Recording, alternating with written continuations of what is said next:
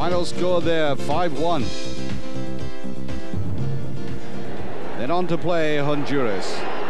Again, Berry opened the scoring. Turning out to be a very penetrating player. He had opened the World Cup account in the game against Panama. And there he was again. Very tricky team, the ball control immaculate. And of course learned a lot from Italy, and Arnaiz made it 2-0, 35 minutes gone. And Flores was to get his name on the score sheet as well.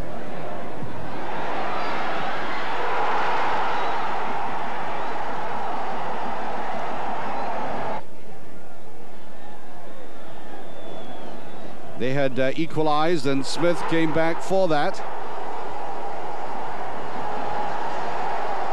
20 minutes to go, and Costa Rica had been pulled back.